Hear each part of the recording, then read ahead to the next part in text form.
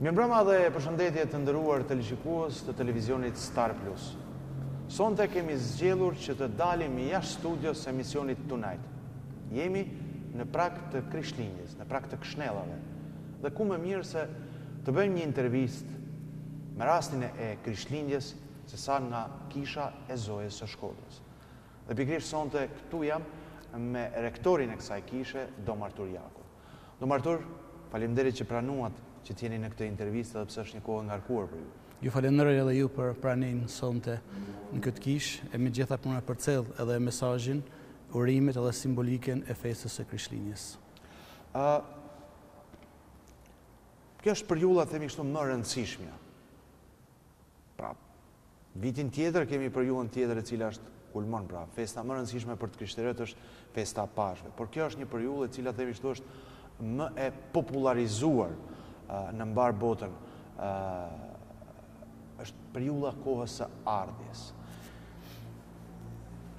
Cila është ajo që çdo besimtar duhet të di për këtë periudhë kohe, për periudhën e ardhjes, pra është 4 javësh i ardhes deri në lindjen e Krishtit.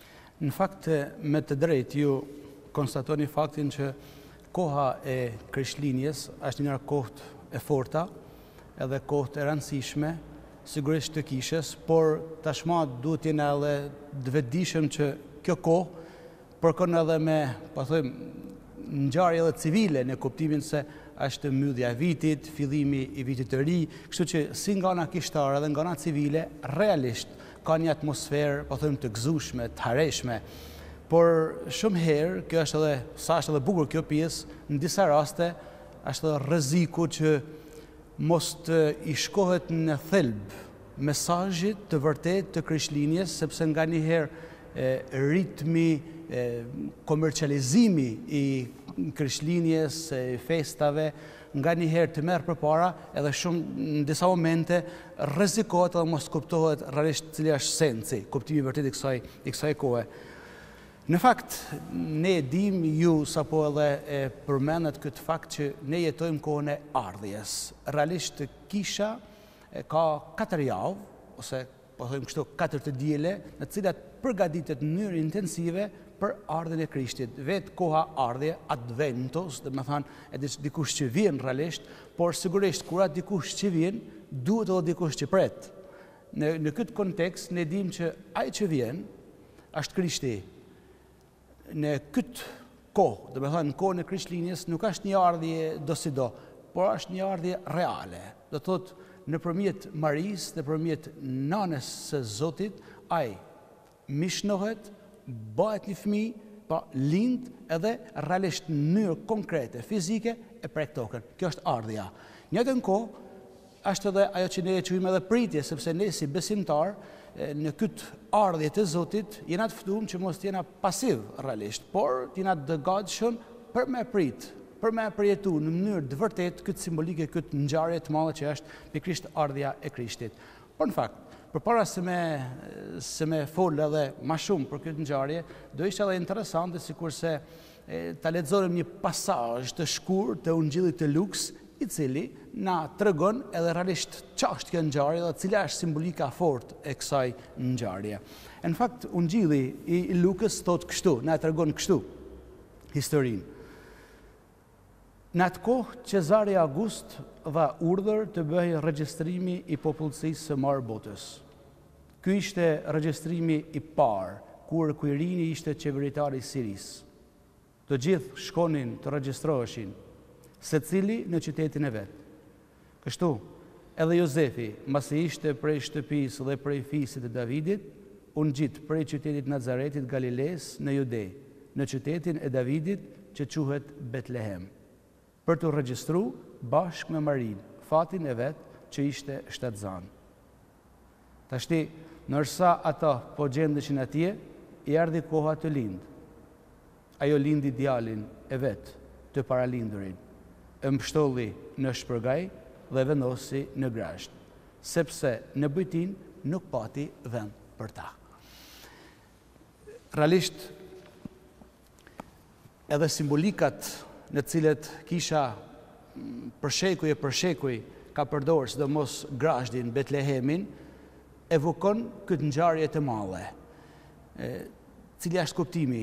Nëse ne, sidomos edhe në Shkodër, po edhe këtu në Kishën e Zojës për jashtë në Neoborg, kemi si çdo vit vendoset e projektimi ose rikonceptimi një farë mënyret edhe i Grashdit, dhe vend ku ka lej Krishti, aty shohim se Zoti praktikisht zgjedh një vend të përvujt. Nuk ka rasti. Praktikisht, unë jam i bindur që sikurse vetë Zoti kishte dashur për me zgjedh një hapësinë tjetër për me lind, do kishte bë. Fjala vjen, do kishte zgjedh Romën, që ishte kryeqendra kohës. Do kishte zgjedh, nuk e di, Egjiptin, do kishte zgjedh një vend tjetër. Por në fakt, zgjedh pikërisht Betlehemin. Betlehemi ishte një vend në shmangje të Jeruzalemit, ma larg, por ishte një vend pa domethënie, pa ne kuptim kush e di. Ishte një vend i prapametur, në periferi e lanën mazdoret. Por Zoti zgjedh pikërisht, nuk ka rasti, po është realizimi i profecive. Zoti zgjedh pikërisht për me shku në atë vend që është pa ne domethënie, sepse Zoti don me i tregu botës, don me i tregu njerëzimit, ose më mirë ka zgjedhur një logjik, ajo që është logjika e përvojtnisë. Logjika e thjeshtësisë. Ja pse realisht në gjitha kishat pak a shumë, ne kur shkojmë, kur afrohen në kohën e krishtinëve, gjejmë të projektuar të vendosur Grashdin. Jo vetëm në gjitha kishat, janë edhe në gjitha familjet. Ose, sigurisht, më gjithkund. Dhe kjo ka ardhur, kjo është si dhurat, ose ta quaj kështu si faj i Shën Franceskut Asizit. Po, absolutisht, që në fakt këtë vit është edhe 800 vjetori, po thojmë i Grashdit parë, i Betlehemit e parë, edhe në këtë kontekst edhe Papa realisht ka kërkuar që ky vit ato të cilët vizitojnë një prej këtyre Grashdeve, Betlehemeve, sidomos ku janë me pranit fort franceskane, mund të marrin njësin e plot. Eksaktësisht, Shën Francesku është interesant edhe kjo pjesë. Shën Francesku masi shkon edhe viziton tokën e shenjtë, viziton edhe Betlehemin, edhe kur kthehet në Rom, sigurisht kur kthehet në Itali, pa mrit në Rom, praktikisht ajo ofrohet natën e Krishtlindjes, edhe ka dëshirë me përjetu këtë fest, por ka qif dëshirë të madhe me përjetu këtë fest, sidomos festin e Krishtlindjes, ashtu sikur se e kishte përjetu në Betlehem real, se ma në tokën e shenjtë, por që kishte të pamujtën sepse ky ishte tashmë në Italinë e sotshme, edhe vendos për me ndërtu për herë të parë paktën, kështu ne e kemi në bazë dokumentave, edhe pse realisht nuk është hera e parë, por kështu ka hyrë në histori si, po thojmë, Grashdi i parë, i cili Shën Francesku me shumë kujdes vendos në këtë mal, krijon shpellën, krijon aty Marin, Jozefin, Krishtin foshnje, por edhe pjesën edhe të baktive për rreth për me tregu që realisht Zoti zgjedh gjërat vogla për me hyrë në botë. E kjo është një mesazh realisht i madh për botën, për ne sidomos si krishterë, për ne si katolik, sepse prandaj po thosha në fillim që të kishte dashur Zoti me zgjedh mallështinë, me përdor pushtetin e forcës, kishte zgjedh vende të fuqishme që kanë pas, po thëmë, pushtetin e kohës, do e kishte bën. Por Zoti, mënyra e tij, logjika e tij, të mendimit e tij është ndryshe prej asaj që shumë herë mendon njeriu. Ai zgjedh vogëlsinë, zgjedh thjeshtësinë, zgjedh praktikisht atë që ne realisht shumë herë na mahnit. Ta imagjinoje për shembull të kishte zgjedh një vend, po thojmë të pasur, të kishte zgjedh një mbretëni ose me lind një pallat mbretëror.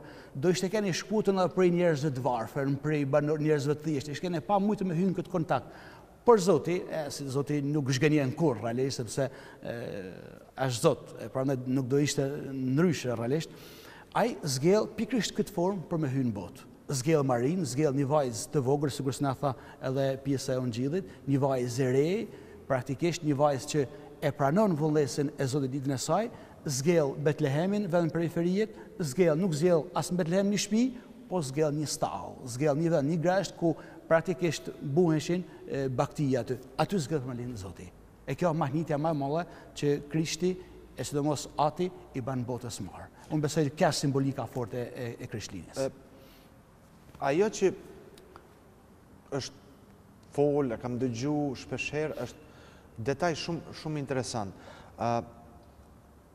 Kanë qenë, duke qenë se ka qenë një natë shumë e ftohtë, temperaturat ulta të pakën kështu, dhe për shkak të temperaturave të ulta dhe foshnjës vogël, kanë qenë ajri i ngrohtë i frymës së baktive, së kafshëve, që kanë ndodhur aty rreth grazhit, të cilët e kanë shpëtu. Po, absolutisht. Është një zinxhir ngjarjesh. Po, absolutisht. Dhe jo thatë shumë mirë, jo rastisht të zgjidh grazhdi, por është një zinxhir ngjarjesh që e bëjnë kaq të thjeshtë, madje edhe thirrjet e Papa Franceskut ditët e fundit që ta lëmë janë materialen dhe të merremi me esencën, me atë që mos ta humbim atë rëndësinë e fesës së kështnellave. Dhe pikërisht është ai grazhdi i varfër që ne duhet të na rikujtoj se sa thjesht është edhe feja. Absolutisht.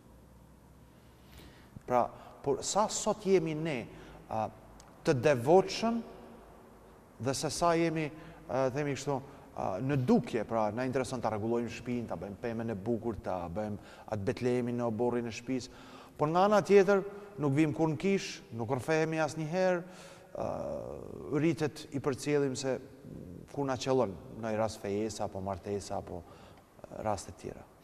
Absolutisht, kjo është edhe rreziku që po thoshëm në fillim. Festa e Krishtlindjes ka, është një shpat, një farë mënyrët me dy teha, që është të thjesht, është e bukur, ka simbolik të fortë për botën, por një atë në kohë mund të rrezikohet edhe me ra praktikisht në tunimin e një konsumizmit apo një materializmit, që nuk me siguri kjo është edhe pjesë e bukur dhe duhet nga njëherë, por për shembull kjo është një kohë që i kushtohet mbi gjitha koha e Krishtlindjes, është një kohë që i kushtohet mbi gjitha familjes. Sepse në thelb, në esencë të kësaj festa është familja, sepse ne gjithmonë kujtojmë familjen e shejt që është Jozefi, Maria edhe Jezusi. Tash imagjinoj për shembull në kohën ku ne jetojmë, realisht sa familje dalin shëtitje, tash pushime nga më të ndryshmet nëpër botë, nëpër udhëtime, nëpër forma, materializmi i shfrenuar në gjitha derivatet e saj. Kështu që realisht është shumë e rrezikshme nëse kjo festë nuk i kuptohet esenca, shpirti i kësaj festë mund të rrezikohet me rënë në banalizim edhe të festës së Krishtlindjes. Realisht me përjetu vetëm nga ana e jashtme si një gjest. Ju thatë bukur në fillim që nga njëherë edhe në familjet tona vendoset një pemë Krishtlindjes, bëhet një simbolike Betlehemit vogël, bëhet diçka, okay, shumë bukur. Por është kjo mjaftueshme, sigurisht jo, kjo është një gjest i bukur, fisnik, i këndshëm që tregon një farë mënyre përkatësinë e besimit katolik e krishterë, shumë bukur. Por në thelb nuk është ajo shënjuese për jetën tonë. Ajo që është thelbi i gjithçkaje është pikërisht mënyra se si ne raportohemi me Zotin gjatë kësaj feste. Domethënë, praktikisht në jetën time, në zemrën time, si unë raportohem me Zotin, si unë e pres Zotin jetën time, e kur flasim si e pres Zotin, do të kena parasysh një gjë. Zoti praktikisht na shfaqet nëpërmjet tjerëve, nëpërmjet të voglit, nëpërmjet të varfënit, nëpërmjet të smurit, nëpërmjet atij që ka nevojë. Zoti në këto forma praktikisht na shfaqet ne. Ne kur pranojmë, kur e ka një sy për atë që ka nevojë, kur ka një sy për atë që është i varfën, kur ka parasysh për një person që është i smur, që bëjmë një vizitë, shkojmë, në një farë mënyre ne nuk vizitojmë thjesht një person, por vizitojmë vetë Zotin. Sepse Zoti ka dashur mu shfaqen to. Ai e thot vetë, isha i zhveshën e nuk më veshet, isha e edhshën e nuk mbaj me pi. Kur të pam Zotni, e po, atë që se keni bën më të vegjël, s'ma keni bën mua, ose e kundërta. Prandaj po them që në këtë kontekst ne duhet të jemi të kujdesshëm, sidomos ne si katolik, si krishterë, duhet të jemi të kujdesshëm që realisht këtë festë ta përjetojmë mbi gjitha si një gjest të fortë, shpirtënor të brendshëm tonin, por mos tin thjesht një simbolik e bukur, hajt me shëtit, me hangër, me pi, me një konsumizëm, edhe marrun ditë pushimit edhe kaq. Ne, sidomos si të krishterë, jena të ftuar, jena të evokuar realisht për me zbrit në thellësinë e këtij misterit të Zotit, që bëhet njëri për ne, për shëlbimin tonë. Jemi këtu në kishën e Zojës Shkodrës, pajtorës, nënës së Këshillit Mirë, pajtorës së gjithë shqiptarëve, dhe Shkodra në përgjithësi, po jo vetëm Shkodra, por edhe gjithë zonat përreth ka një lidhje të fortë shpirtërore me këtë kishë, dhe është pikërisht për julla e kështnellave, dhe Këtë lidhje, qoftë edhe në histori mes besimtarëve të ndryshëm, sepse kjo kish, si gjitha kishat në Shqipëri, edhe si vetë kisha katolike, dhe jo vetëm kisha katolike, po dhe gjithë besimet fetare kanë mësuar kalvar të madh vujtjesh në periudhën moderne të historisë së botës, por edhe në periudhat e mëparshme të historisë që nga krimi i kishës. Dhe kjo lidhje e kishës së Zojës Shkodrës, dhe Zojës së Shkodrës, dhe Këshnellat, dhe Shkodrës. Realisht, kam dëshirë me shfrytëzu këtë hapësinë edhe televizive, jo sa diçka e re, por thjesht me theksu faktin që shetënorja e Zojës së Këshillit mirë, është shetënore praktikisht kombëtare. Do thotë që nuk, edhe pse nga ana, po thëmë, territoriale, nga ana geografike, i përket edhe është në Shkodër, kjo shetënore i përket të gjithë Shqipënisë, e në mënyrë të veçantë gjithë shqiptarëve. Kështu që unë të shi që kremtoj mesh në këtë kish, vërtet me bëhet zemra mal shpesh herë, sepse vrej persona, vrej besimtar të cilët e frekuentojnë në mënyrë masive nga gjitha vendet e Shqipënisë, të fillon nga Lezhë, nga Fushkruja, Tirana, Durrësi, nga zonat paravin, nga Malizi, nga Kosova. Do thotë që praktikisht kjo shetënore ka këtë kuptim, sepse ju thatë më përpara, Zoja Këshillit mirë është edhe pajtoria e popullit shqiptar. Edhe është me rëndësi të madhe me theksu këtë fakt që në këtë shetënore secili shqiptar ka shtëpinë e vet dhe ka vendin e vet. Kjo gjaja parë. E dyta, lidhja e Zojës, sidomos me kohën e Krishtlindjes. Në fakt, do ishte edhe pa kuptim Krishtlindja pa Zojen. Në kuptimin që në fundit, nëse ne hym në dinamiken e ungjillit edhe të misterit, praktikisht Krishtlindje janë Zoja edhe Krishti. Thasho, edhe për kishën. Eksaktësisht. Kështu që në këtë logjik, praktikisht ne si të krishterë, ne si katolik, mi gjitha jena të fokusum tek Maria. Tek Maria, sepse është ajo që realisht i ka thonë po. Ka një lutje shumë bukur, Shën Bernardi, është momenti kur Angjeli i Zotit i shfaqës Marisë edhe i kërkon që praktikisht prej saj të lindin shelbuesi i botës. Edhe e interpreton shumë bukur, Shën Bernardi thotë që në atë moment kur Angjeli drejtohet Marisë edhe i kërkon që prej teje ka me lind shelbuesi i botës, prej tej pohja ose jo e Marisë. E ty prit po ose jo, thotë që krejt toka, krejt qielli, krejt engjëjt, edhe Zoti ishte në heshtje sepse pritëshin po apo jo të Marisë, atë pohën e famshme të Marisë.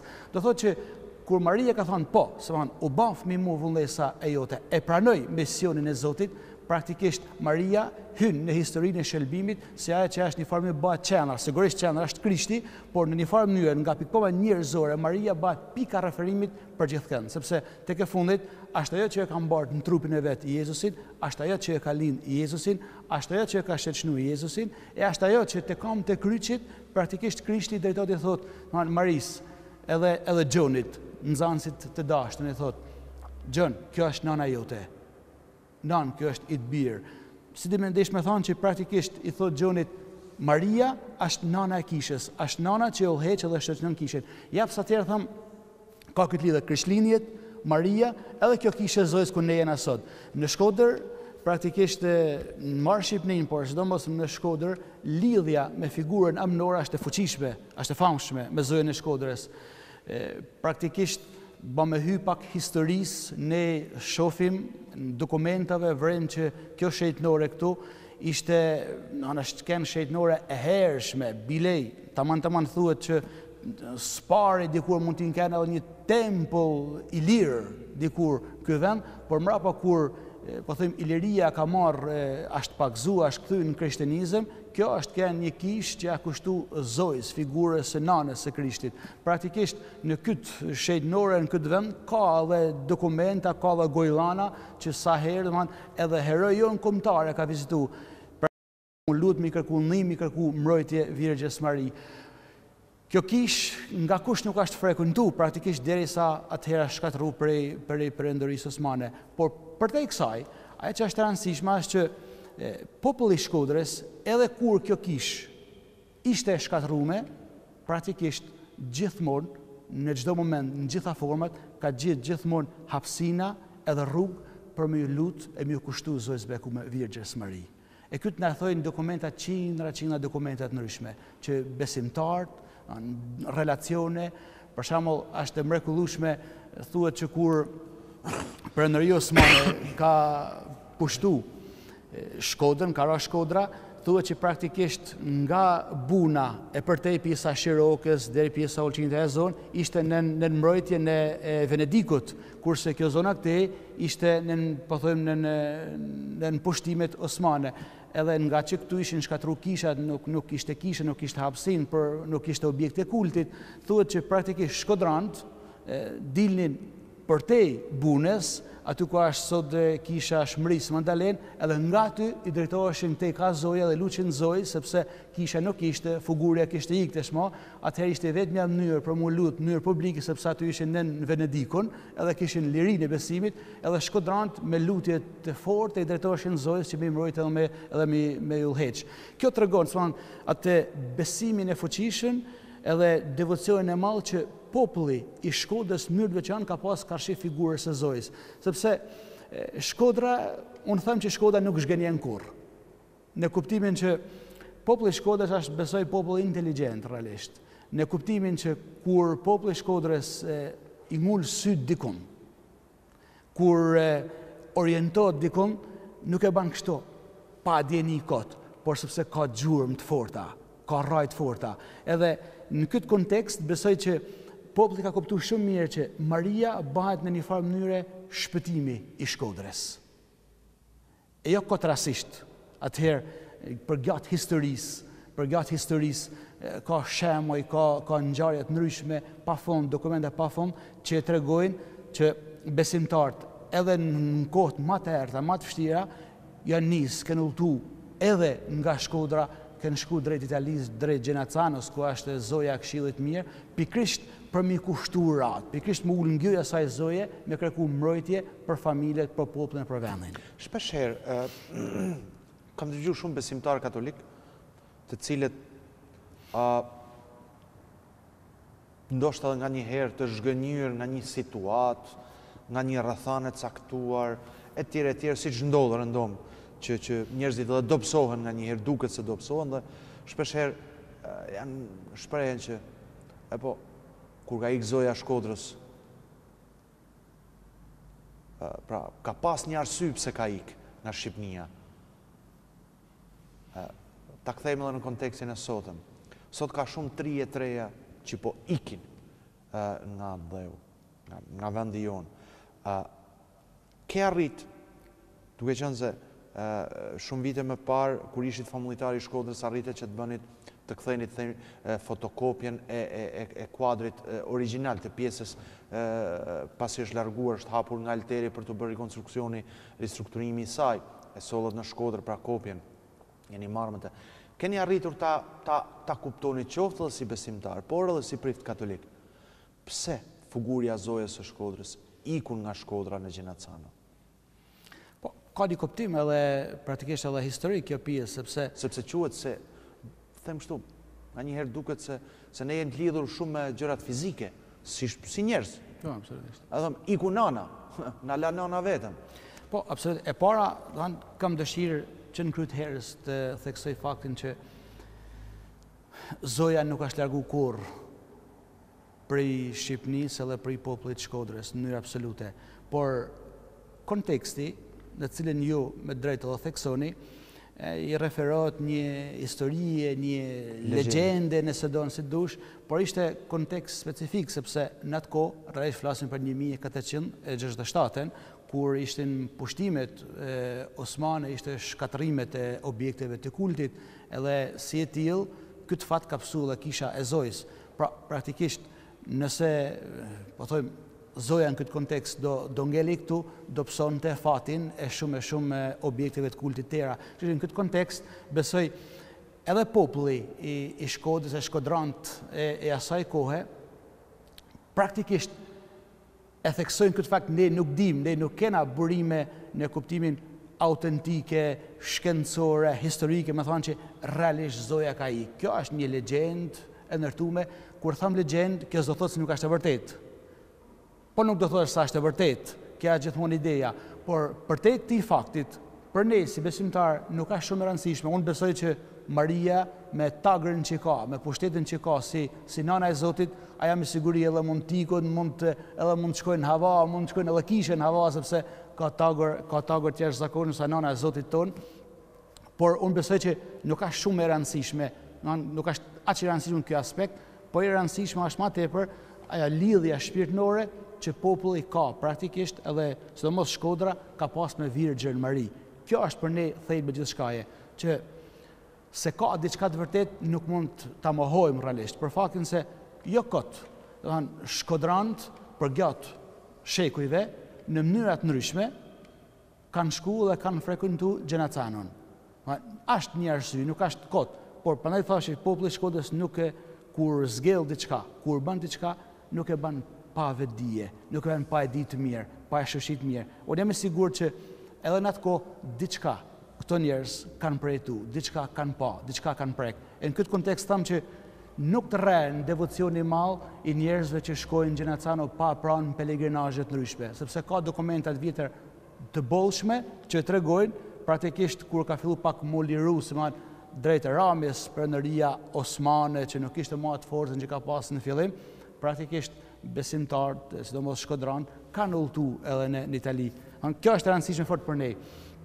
Kështu që për te faktit të legjendës, unë du të theksoj fuqishëm këtë gjatë që zoja realisht nuk ka ikë.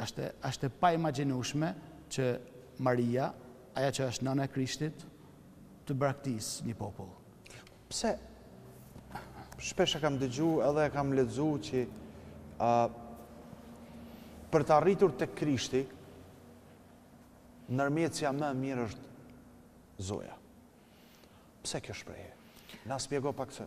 Po, absolutisht, aja që ne edhe tregume, sidomos ka autoritet zoja ndaj Krishtit? Absolutisht, absolutisht. Sepse Krishti ka hyrë në botë nëpërmjet zojës.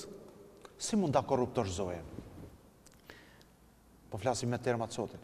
Nuk ka nevojë me korruptu, thjesht kërkoj atë që është drejt, edhe ajo ka këtë tagër, ka këtë forcë, ka këtë pushtet që kur i drejtohet birit vet, është e pamujtur që biri nuk mund t'i thojnë jo zojës. Ka i pjesë bukur të shkrimit shenjtë, është dasma. Po si mund ta kërkosh këtë? Është dasma në kanë Galiles, është i moment kur praktikisht po bëhen një festë e madhe edhe thot aty mbaroj vena. E një farë momentit Maria, pra zoja, i drejtohet birit vet i thot, shiko se nuk kanë më ven. Edhe Krishti i thot, më fal, nuk është puna jemja. E Maria thot që shkoni tek ai, sepse në fakt kur shkojnë shërbëtor, Jezusi i bën mrekullinë e kthen nga uji e kthen në ven. Do thot që praktikisht Maria, ty ke nana e Krishtit, është e pamujtur që t'i thojnë jo biri, t'i thojnë jo Zoti, sepse ne shumë herë harrojmë një gjë. Maria bëhet dera ku Zoti mishnohet ose zbret në tokë. E Maria bëhet dera ku ne mundna me shku në qiell. Nuk ka kush tagër pushtet më të fortë se ka Virgjëra Mari në këtë tokë e në qiell përveç Zotit. Sepse aja është zgell, ne para pak ditësh kana përjetu edhe festën e Zojës së Papërlyme. Festa e Zojës së Papërlyme na ka treguar një vërtet madhe, që praktikisht çdo njeri kur lind me mëkat, nëse edhe mëkatin e rrjedhshëm, vetmja, e cila është rujt, nuk është cenu, nuk është prek nga mëkati origjinal, është Ken Maria. Pse? Sepse ajo është rujt për një gjë të madhe, të jashtëzakonshme. Është rujt për me lind biri i Zotit, me lind Krishti vet. Ja pse atë të mos e cenu mëkati, të mos e prek asnjë realitet, një llojsja e mëkatit, ajo bëhet domethënë e pushtetshme, sepse bëhet nana e Zotit. E të bën nana e Zotit, si mundet mi thonë një djalë, e të bëhet fjalë për diçka, për një realitet hynor, si mundet mi thonë Krishti jo Marisë. Bate pa mujtën, sepse është nana e njerëzimit, është nana e Krishtit. Edhe Maria nuk i kërkon kur gjëra që nuk duhet birit e vet, po i kërkon gjithmonë sepse tek e fundit biri i Zotit, Krishti vet, ka ardhur në tokë për çfarë? Për të shëlbu njerëzit. E Maria, cila është roli i Marisë në botë? Për të çuar njerëzit drejt Krishtit, për të çuar drejt qiellit. Kjo është misioni i saj. Japse atëherë nuk mund të thonë, kjo është forma për me dash me, ju thoni me korruptu. Kjo është forma për me dash mja mush me anë e Marisë.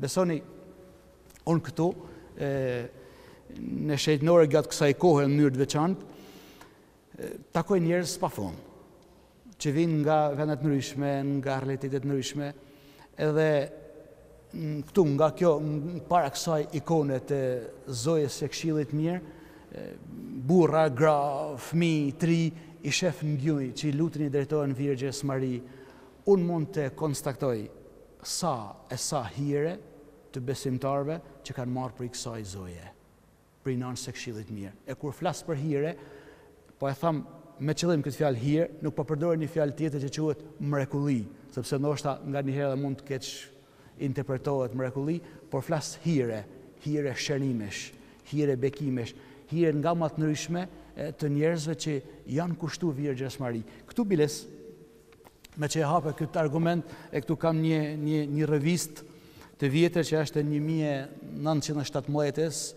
që thuhet Zoja e Shkodrës, drita e Shqipnisë. Praktikisht, kjo është publiku për 3 vite rresht, nga 1916, 17 edhe 18. Ishte për vjetori, 450 vjetori i shpërnguljes së Zojës në Gjenacano, edhe famullia është kujdes, sidomos përveç po thojmë publikimeve të ndryshme, meditimeve, predikimeve, është kujdes për shkak me risell disa ngjarje të besimtarëve që vetë ato i kanë shkruar kanal gjatit. Për shembull, nga zonat nga më të ndryshme të Shqipënisë, njerëz të cilët kanë ardhur janë kushtuar Virgjes Mari, në qoftë me një nëndiqe, në qoftë me muajin maj, në qoftë në kohë të ndryshme, janë kushtuar për hire të veçanta. Edhe te kjo revist është një rubrikë që quhet Lot të terën.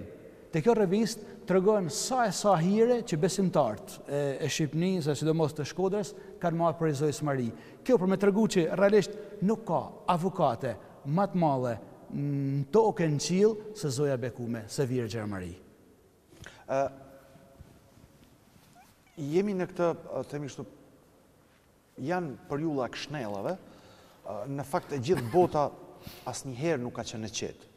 Bota është e madhe, është e trazuar, por këto këshnella, këto krishtlindje, tokën e shenjtë, Evropën, vende ndryshme të Afrikës, e gjenë të trazuar, vende ndryshme të Amerikës Latine i gjenë të trazuar në aspektin politik edhe social, vende ndryshme në konflikt, por po flasim për konfliktet. Ka konfliktet të tmerrshme. Kemi linjën e mesme që është në zjarr, në luftë, kemi vendet e Evropës, siç është konflikti Ukrainë-Rusi, kemi aspekte politike të ndryshme. Këshnellat çdo vit janë, themi kështu, kanë bërë thirrje për paqe, për anëpushime, etj. Por këtë vit duket se janë shumë të vështira, sidomos në konfliktin në Gaza mes Izraelit dhe Palestinës, por që po duket se po harrohet edhe konflikti i Ukrainës me Rusinë. S'po flasim edhe për vendet e Afrikës të cilat pothuajse nuk na bien mend fare për to, vendet e botës së tretë ku ka me mira të vdekur çdo ditë. Ju thatë shumë mirë, realisht nuk është i vetmi vend Palestina apo Izraeli ku zhvillohet luftë. Në fakt, në Shqipëri nuk është se jemi fort mirë, të trazuar jemi. Papa Francesco tashmë u bën disa vite që ai pa të përdorur një shprehje që besoj ja vlen për të analizuar edhe për të pa në realitet. E thot, tashmë ne e vërtet që nuk jena në luftën e tretë botërore, sikur se ne imagjinojmë luftën, por në fakt jena. Ai e quajnë pjesë. Sepse sot që flasim, me siguri mund të jetë më shumë se 100 lufta nëpër botë. nga ma të ndryshme, me format të ndryshme, mënyrat të ndryshme, por në përbot janë kështu. Por ato që bajnë ma shumë, praktikisht edhe kanë ma shumë impact mediatik, janë pikrisht pjesa e Rusisë me Ukrainën edhe ajo e Palestinës me Izraelin. Shiko, lufta edhe paqja janë vjetra sa krejt njerëzimi. Në thelb, bota, praktikisht që kur ne e njohim e dim, gjithmonë ka jetu me luftë e me paqë. Njeriu gjithmonë është në kërkim paqes, por në atë kohë edhe të luftës. Ne e dim në thelb që lufta, cila është arsyeja e luftës, kryesisht është çështja e pushtetit mbi të gjitha. Edhe njerëzit që kërkojnë pushtetin janë të gatshëm praktikisht me dhënu drejten, lirinë, dinjitetin e secilit njeri. Fatkeqësisht kjo është domethënë drama. Unë nuk jam as ekspert as i geopolitikës, praktikisht as në politolog që i di mirë historinë, por një gjë mund ta them në këtë aspekt. Edhe është e mjerueshme që pikrisht në tokën ku ka zgjedh, ku ka lind Krishti, Betlehemi, jo vetëm tashma konflikti në Gaza, në Palestinë, është konflikt që ka dekada që nollë, që lind, herë ka paqë, herë ka luftë, herë ka paqë, herë luftë, por çdo mos kohë të fundit është e keni të mërshme, është e të mërshme këtë kohë që jetojmë. Duhet të imagjinojmë diçka. Po përmendi Papa Franceskun kur thot prej luftës nuk deli fitu askush, të gjithë humbin. Imagjinoje për shembull në Gaza sa civil të pafajshëm kanë vdekur, kanë lënë jetën. Sa civil jo është prish shtëpia, e ardhmja, jetesa, sa fëmijë mesin pa shkollë, sa fëmijë mesin pa një të ardhme. E këtë duhet mendoni. Një të gjë për shembull është edhe në Izrael, absolutisht. Por po them që nga lufta nuk fiton asnjë njeri. E fatkeqësisht në vendin ku Zoti ka zgjedhur me le, aty po zhvillohet më shumë luftë. Por nuk është vetëm kjo, kështu edhe Ukraina, kështu edhe vendet tjera. Tek e fundit kush përfiton në luftë? Ne dim se përfitojnë ata që shesin armë, ato që dojnë me përfitu nga mineralet apo minjeret apo spodiun të se cilat janë këto, që praktikisht gjithmonë në luftë fitojnë të pushtetshmit. Në thënë, kush janë njerëzit që e psojnë gjithmonë luftën, janë të varfrit, janë të pafajshmit, pa mbrojtënit. Japsa atëherë në këtë kontekst, Krishti që ka zbrit në tokë, ashtë kënë i varfën, thamë. I pa mbrojtën, tek e fundit, sepse a kanë i pa mbrojtën edhe Krishti. A i ka zgjedh vogëlsin, nuk ka zgjedh më mbrojt, nuk ka zgjedh ushtri, nuk ka zgjedh një, nuk ka zgjedh vogëlsin, me të regu që tek e fundit, ata që realisht llogariten apo janë të çmueshëm për sytë e Zotit, janë të vegjëlit, nuk janë pushtetshmit. Nuk janë ata që gëzojnë pushtet, që gëzojnë forcë, ata që kanë gjithçka, nuk janë këto. Për Zotin janë të vegjëlit. Kjo është e rëndësishme praktikisht, sidomos në këtë kohë të Krishtlindjes, më lut për këtë aspekt. Ne edhe këtu në këtë kishë, në këtë shejtënore të Zojës së Këshillit Mirë, herë mas here kërkojmë për më lut për paqen në botë. Se vërtet, unë nuk besoj që lufta mund të zgjidhin, po thojmë, nevojat edhe problemet e botës. Paqja po, lutja po. Raporti me Zotin mund të zbusin në zemrën e njerëzit. E shpresojmë, urojmë që pikërisht në këtë vit, e sidomos në këto festat mëdha, Zoja bekume, aja që është, aja ka leje në ato vende, i ka njoftë ato vende, Zoti i cili ka zgjedhur me leje aty, të vënë paqen tek, të vënë dorën në zemër tek ato njerëz që praktikisht kanë allafatet e vendeve në dorë. Po të bëj një pyetje që shpeshherë dëgjoj ateistët, t'i bëjnë pyetjet. Sikur të ekzistonte Zoti, nuk do lejonte që kjo të ndodhte. Më jep një shembull. Po të bëj pyetjen ateistit, që Zoti vërtet ekziston. Po absolutisht, shiko. Duhet kuptu një gjë, se për me desh me arsyetu diskutimin ta ose pyetjen tënde, ne do nisim te mëkati. Zoti njeriu e ka kriju të lirë, e ka kriju pa mëkat.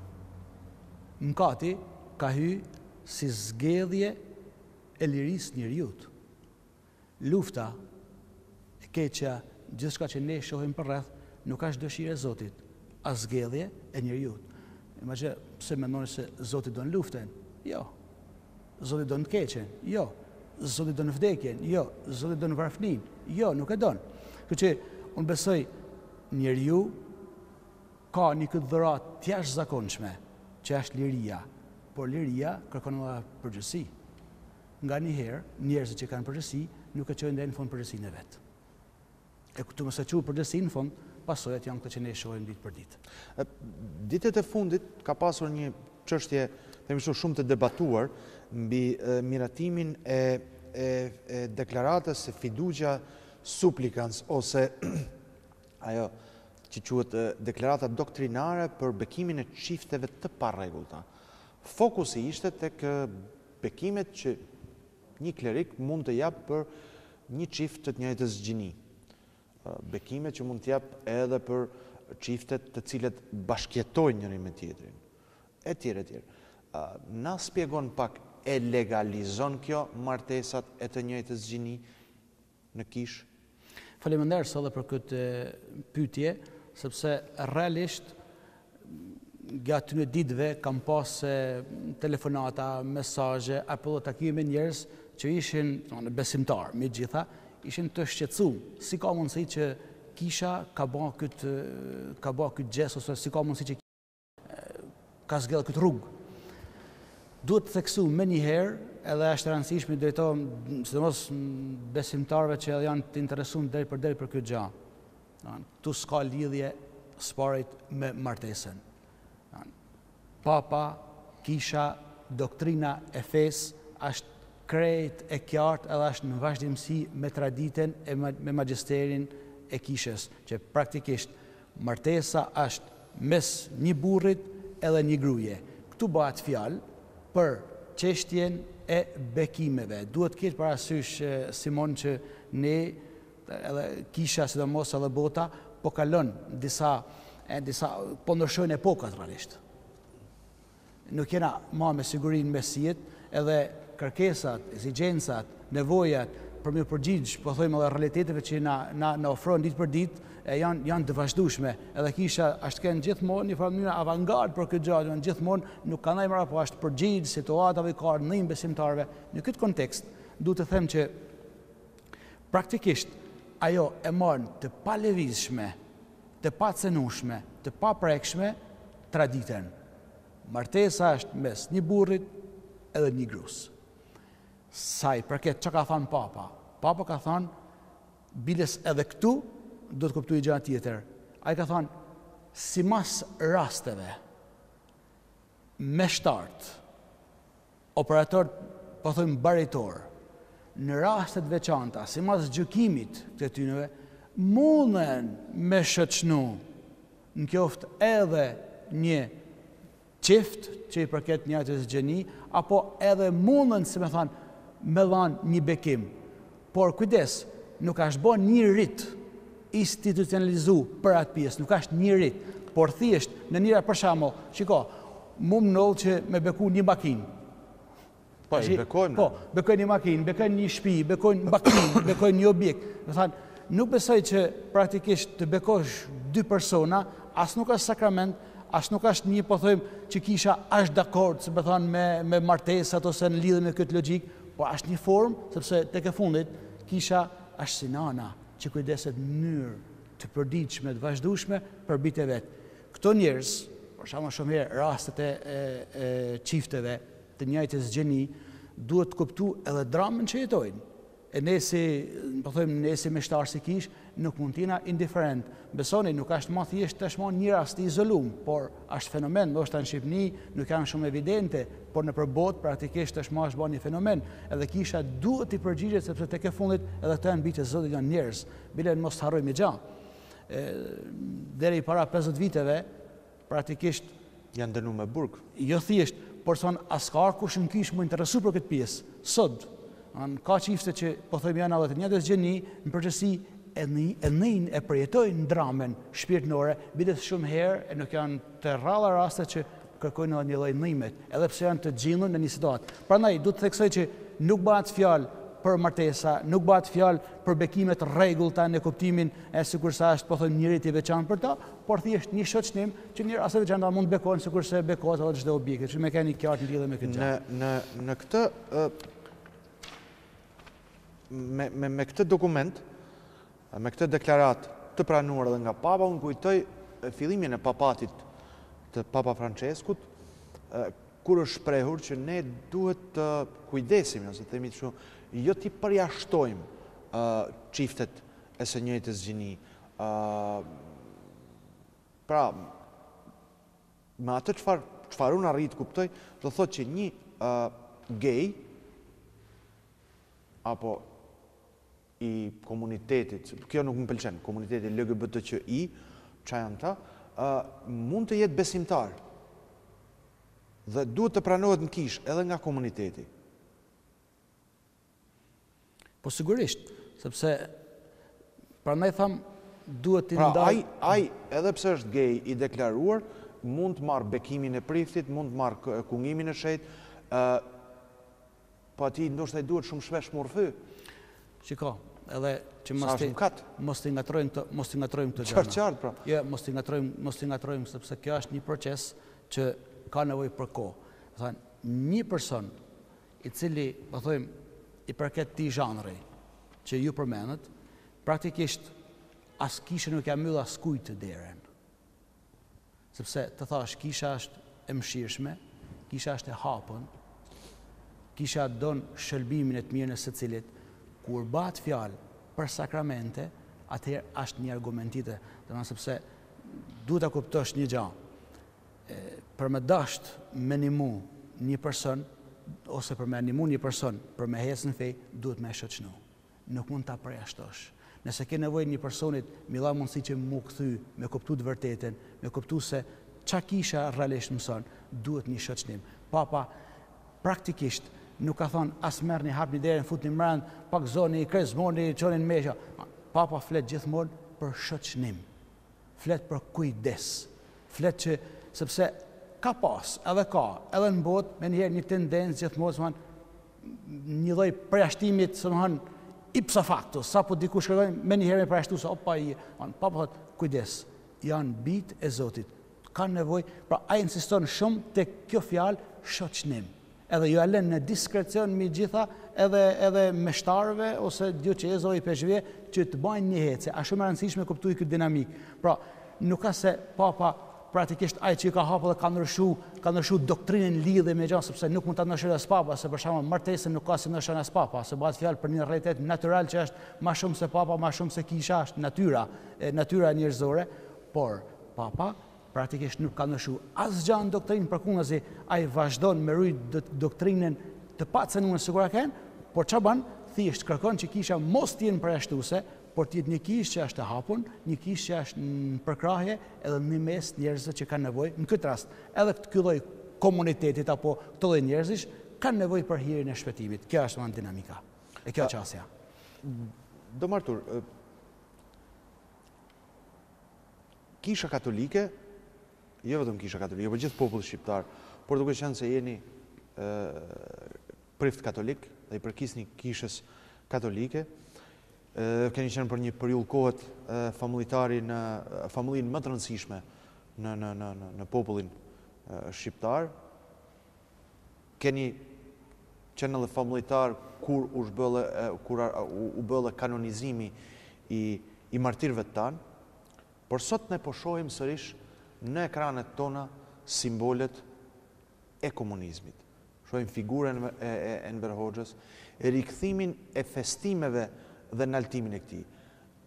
Mos mendimin, mos kisha katolike në rastin e kërkesës për parashikimin me ligj të krimit apologjisë së komunizmit që u bëme në nëntor të vitit 2023 nga konferenca ipershënore shqiptare. Mos është paksa e vonuar. Shiko, sigurisht vonë nuk është kurrë. Dakor. Kjo e para. E dyta, duhet kesh parasysh që unë di, pak me sa unë informacion kam, di që edhe një grup deputetësh ka marrë nisma të ndryshme, sidomos në lidhje edhe me ndalimin e simboleve komuniste, sidomos në vende publike, apo disa nisma tjera ligjore. Realisht duhet të kesh parasysh një gjë që ne si kish, ne fjalën kemi. ne nuk mirajtojmë ligje. Diçka që ka pas ndorë kisha në lidhje me këtë situatë, sidomos e ka bën, në lidhje me pasqyrimin e të vërtetave që ka kalu populli jonë. Për shembull, shpallja e 38 martirëve, ç'është kanë? Realisht, është kanë një formë, e bën një proces. Sparit dioqezan lokal këtu në Shkodër, masi është shqyrtu çdo dokument, çdo fakt, çdo provë për secilin nga këto persona, atëherë është të çuar në Romë. E Roma, masi ka analizu, ka kalu në për filtrat që ka komisionet të ndryshme që në Romë ekzistojnë, derisa ka shku te Papa, edhe janë pranu, kjo kanë një formë, praktikisht, me i thonë Shqipnis, popullit shqiptar, që praktikisht kur në Shkodër është bërë lumnimi i 38 martirëve, e dini cila kanë arsyeja pse janë shpallë martirë? Termi teknik është in odium fidei, për urrëtie që kanë pas ndaj fesë, për këtë arsye ata e kanë vrarë. Kush e ka pas urrëtin ndaj fesë? Regjimi i Kos, dhe me thanë komunizmi. Pra, ne jo thjesht me një deklaratë që është bërë tash ju e quni të vënume apo pa vënume, por në mënyrë të vazhdueshme që nga 2000-shi në gjithë proceset që është bërë, a kanë një formë realisht për me tregu, për me thonë Shqipënisë, për me thonë popullit shqiptar, shiko, se ne kena nevojë me kalu nëpërmes të vërtetës për me kuptu e ardhmja jonë, mund kalojnë vetëm nëpërmjet të vërtetës. Ju thati gjë që realisht është me të vërtetë shqetësuese. Nëse është, po thojmë, nëse lind nga ignoranca, okej, por nëse bëhet me qëllim, është vërtet e frikshme edhe për të ardhmen tonë. Për shembull, kam një deklaratë që thuhet komunizmi nuk ka vrarë kënd, nuk ka pas viktima, nuk ka dhunu kënd. Shiko, është e turpshme të pranosh këtë gjë. Realisht komunizmi e ka shkatërru këtë vend. Që po e lam popullin, po e lam pjesën tjetër, unë po flas si klerik, e po flas sidomos për klerin, megjithatë për meshtarët. I ka shkatërru meshtarët, ju ka shkatërru jetën, ju ka shkatërru të ardhmen, edhe kjo që po tham unë është me prova, me fakte e me gjithçka që duhet për me dëshmu këtë gjë. Nuk mund thuhet se nuk ka bën.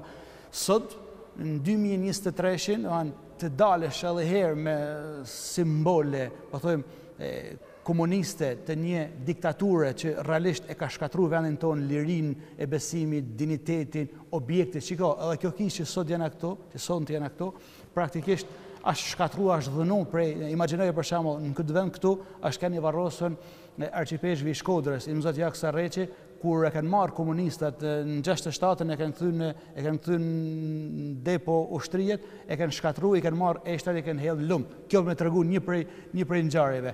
Pra, objektet tona të kultit janë shkatruar, janë dhënu, ku den krim më të madh se kaq, ku den krim më të madh se sistemi komunist ka bën në Shqipëri. Kaq mjafton me pa. Për mos më thonë shumë gjëra të tjera. Për shembull, unë mendoj që ne si popull, si shqiptar, nëse nuk kalojmë nëpërmjet vërtetës, kam frikë se e ardhmja jonë nuk është aq e drejtën, por nuk e gjetëm rrugën e të vërtetës. Për shembull, sot diskutojmë do festojmë 28-ën apo 29-ën. Herë 28-ën, herë 29-ën, vjen një parti, bën 28-ën, vjen një tjetër, bën 29-ën. Falni. Nëse ne nuk bijmë dakord për gjëra themelore të shtetit tonë, për gjëra që janë të rëndësishme për popullin tonë, për shtetin tonë, po si mund bijmë dakord për më ndërtuar një armë të mirë? Për gjëra që janë thelbësore, për shembull çlirimi. Po lexosha këto ditë disa dokumenta. Çlirim, sipas jush, ishte çlirim me 28 apo me 29? Shiko, me që vete përmenda. Shiko, po lexoja disa relacione. Dhe a u çlirum ndonjëherë ne shqiptarët realisht? Po lexoja disa relacione të 1944-s, sidomos të disa meshtarëve.